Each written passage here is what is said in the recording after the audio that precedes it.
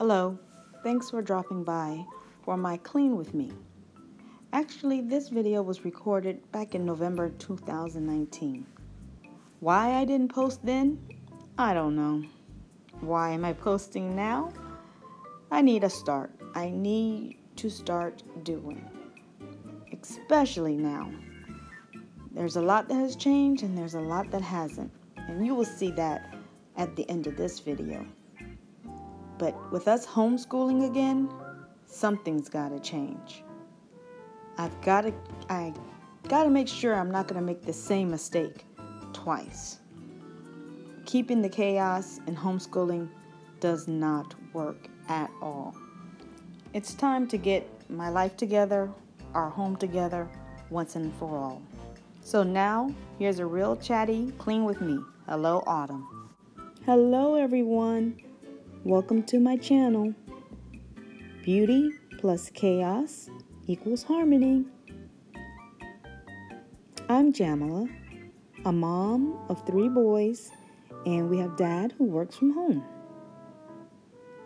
Chaos is what I thought was just a part of my life.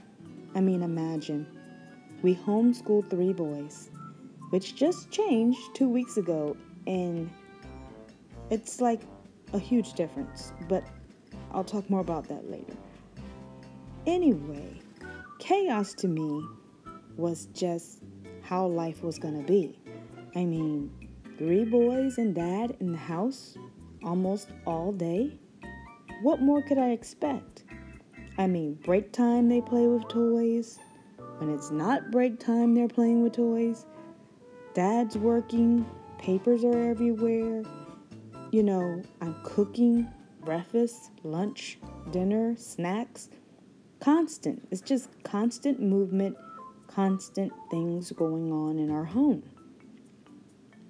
I mean, I even had a sign at one point that was saying something like, you call it chaos, we call it family. I just accepted chaos as a part of our life.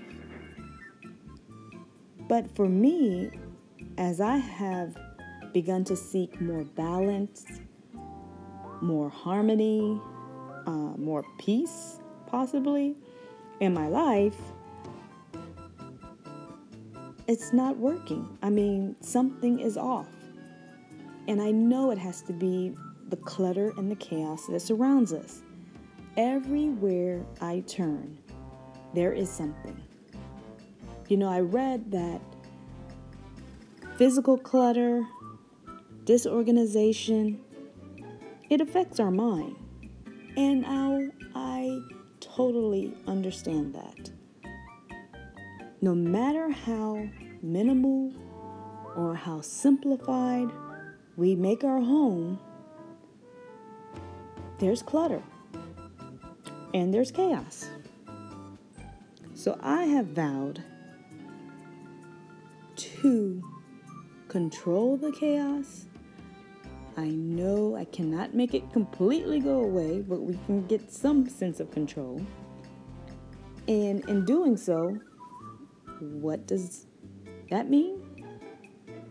I do what everyone else does, go to the internet, start my research. And of course, the most popular method of tidying, decluttering, was the KonMari method. And I found it to sound really good, but, at the time thinking, I'm homeschooling. I don't really have time to just stop and say, let's tackle all the clothes, take care of it all in one swoop. That just didn't really appeal to me at the time. So I continued to look, and I found the Fly Lady method. And that sounded like something that would work. 31 baby steps. I said, okay, maybe in between breaks from teaching, in the evening when they go to their practices, I could take or tackle little tasks here and there. So the first week I tried the Fly Lady method. It was amazing just to see a clean sink, shining sink every morning felt great. But it was slow. And I was like, you know what? Maybe I have more time than I thought.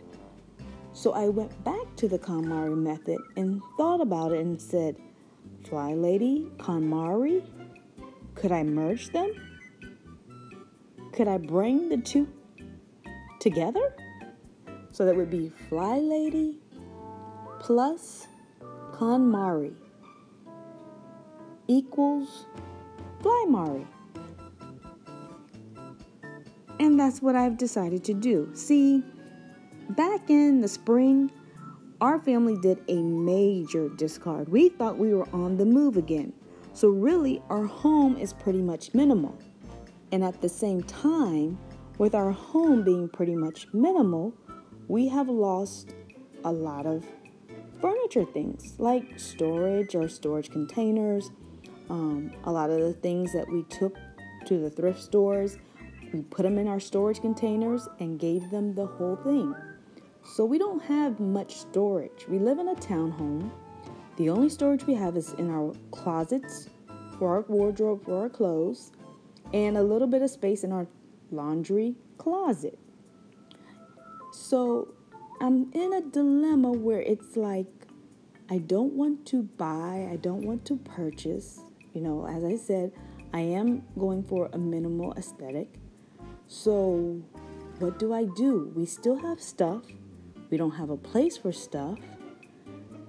So I'm trying to figure out how I can be creative with the stuff and combine these two methods to bring that peace, that harmony, that balance, the tidiness to our home. Which brings me to this point. I'm creating a series of decluttering.